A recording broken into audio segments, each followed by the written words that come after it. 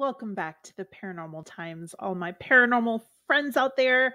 Today, I'm going to just briefly talk about some of the history and accounts from White House Farms, which is located in Chestertown, Maryland, on Maryland's eastern shore, or the Delmarva Peninsula, as I call it.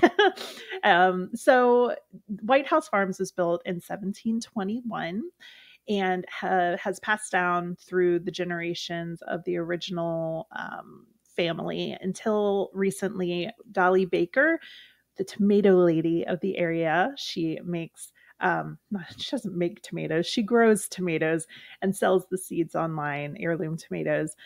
She purchased it from this line of individuals. And according to her, as well as local legend, this location, White House Farms, is very haunted. So, one tale that is legend around the area, a woman in the early 1800s was riding her horse down the lane on the property. She was engaged to be married, fell off the horse, hit her head on a rock, and passed away. And her spirit is never left. The owner of the home says that a woman in blue has been seen on the property, so she's been told, as well as George Washington, of all people. His spirit has been seen on the property.